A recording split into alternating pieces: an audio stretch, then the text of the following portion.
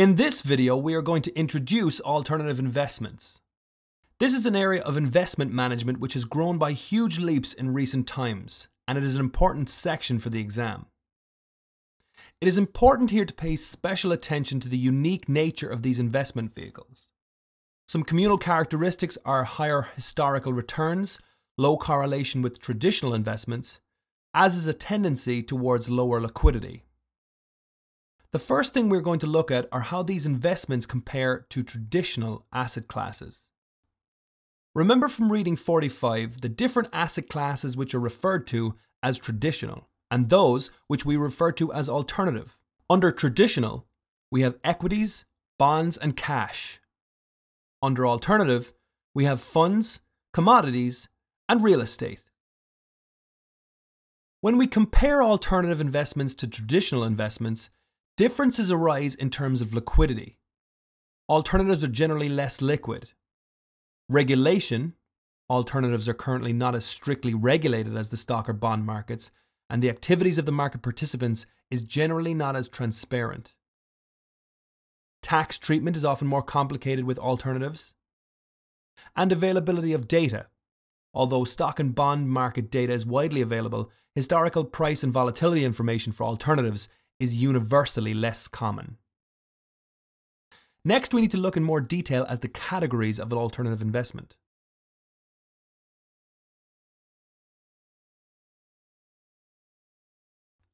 First, we might consider real estate.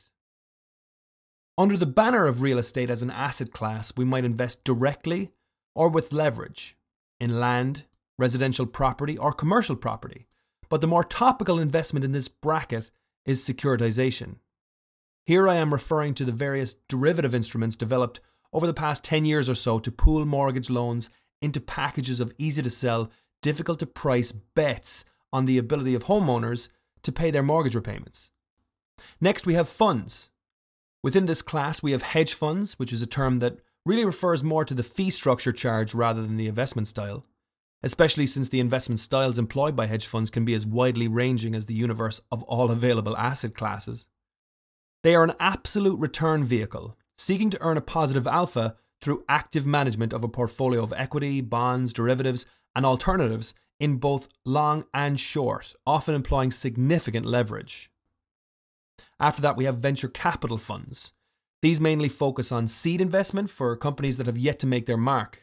They seek out growth potential and they invest in the earliest stages. Also in here, we might think about private equity funds, which generally deal with companies that are not publicly traded.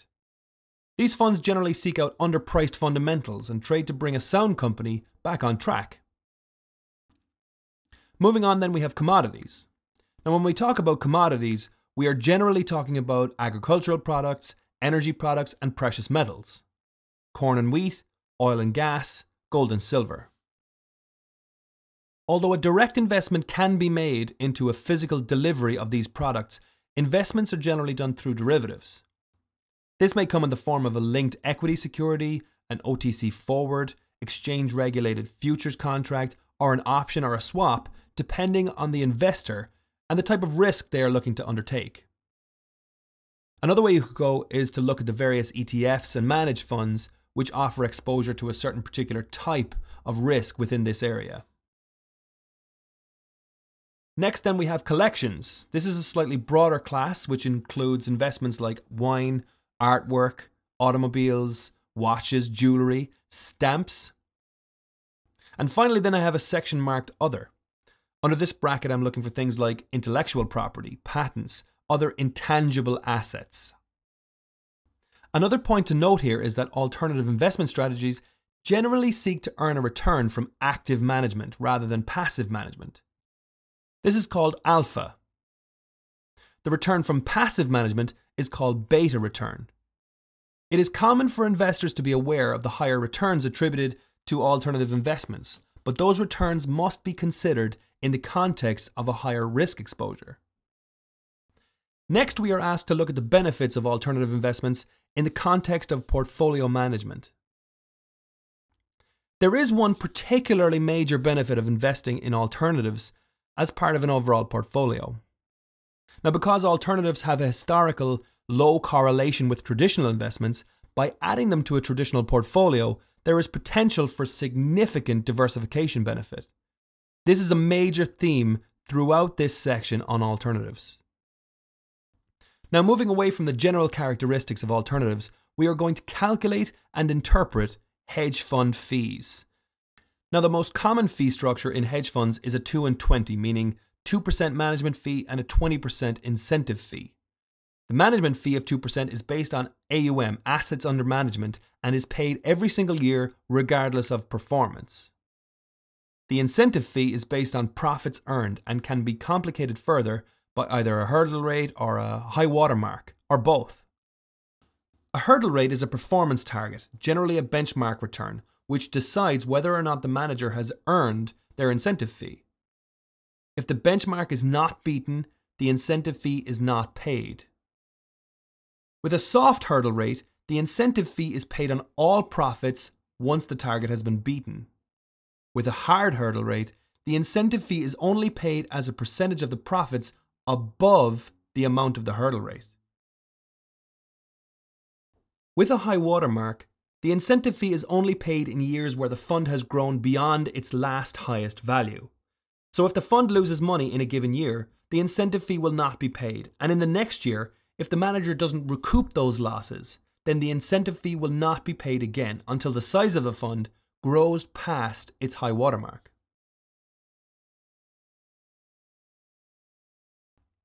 Let's take an example on calculating these hedge fund fees.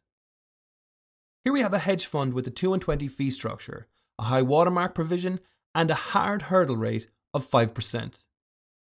We are asked to calculate the fees paid to management at the end of each year for 4 years. The fund starts out with a 250 million, and in its first year it makes 25 million and finishes on 275 million. In the second year, they fall to 265, and then they bounce back up to 272 before at the end of year 4, when they land on 278. Let's work through this logically. First, we can tackle the management fee for each year because this amount is going to be paid regardless of performance. From there, we can check the high watermark and the hurdle rate for each year, and if they are satisfied, we'll go ahead and calculate the incentive fees payable for that year. The management fee is calculated as 2% of the starting AUM. In year 1, that's going to be 2% of 250 million, which is 5 million. In year 2, it's 2% of 275 million, which works out at 5.5. Year 3 is 5.3, and in year 4, it works out to be 5.44. Next, we can check the high watermark provision each year. In the first year, we jumped from 250 to 275, so because 275 is the highest AUM figure this hedge fund has ever seen, we're going to pass. In the second year, the AUM has dropped to 265, which means that our 275 high watermark still stands, and incentive fees will not be paid in that year. In the third year, we have a profitable position. We jumped from 265 to 272. Unfortunately, the high watermark still stands at 275, so again, incentive fees will not be paid. In the fourth year then, our ending AUM stands at 278. Now this is higher than our previous high watermark of 275, so in year 4, we're going to pass the high watermark provision. Now we can go ahead and calculate the rate of return for each year. This is done with the basic percentage change formula, ending value minus starting value divided by starting value. In year 1, we have 275 minus 250 over 250, which is 10%. We can skip years 2 and 3 because they missed the watermark. And this is where a routine saves you time in the exam. In year 4, then we have 278 minus 272 over 272, which is a return of 2.2%.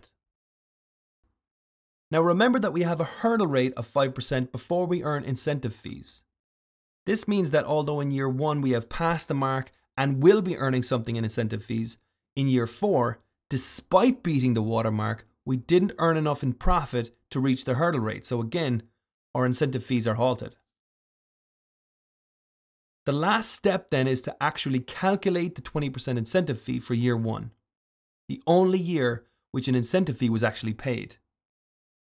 Now remember that we have a hard hurdle rate of 5%, which means that we only earn incentive fees for profits earned above the target.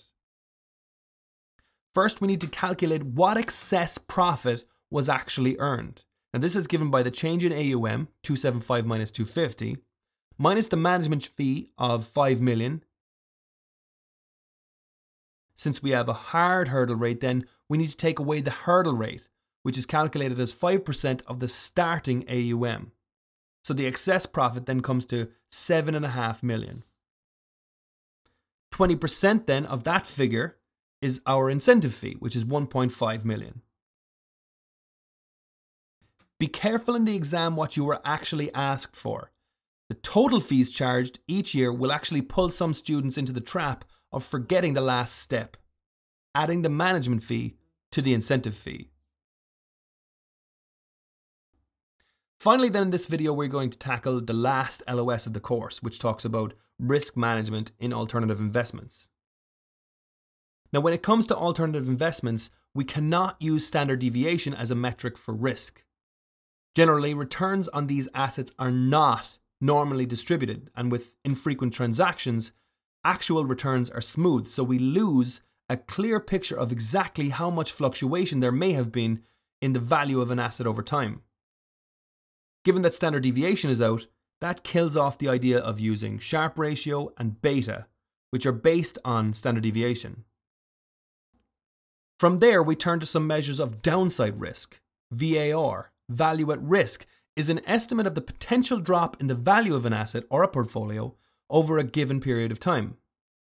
It measures the likelihood that a certain portion of value might be lost in a particular period. We also have the Sortino ratio, which is an alternative to the Sharpe ratio, which focuses on downside deviation. Outside of the risk metrics we can and can't use, we also need to be aware of the various risks of alternatives, which are not as prevalent when investing in stocks and bonds. Firstly, as we have already mentioned, alternatives are generally less liquid than traditional investments. Although investors will earn a premium for holding this liquidity risk, there is a significant risk that some of your unrealized capital gains return will be eaten away when it comes time to actually sell the position. Another risk we need to be aware of is the potential for change in the correlation between alternatives and traditionals. Although the historical average shows that alternatives should be combined with a traditional portfolio to gain the diversification benefit, the actual correlation between assets tends to rise in times of crisis, which is exactly the time when you would be depending on that diversification.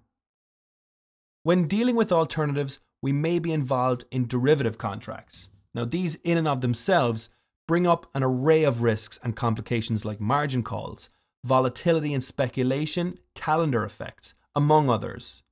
Be sure to check out the sections on derivatives to get a handle on those risks. Another thing we need to be aware of is the nature of regulation in the hedge fund industry, or lack thereof. What an investment manager does behind that closed door may be a complete mystery, and outside of a legal battle, we do not have any control over what roller coaster might be going on back there.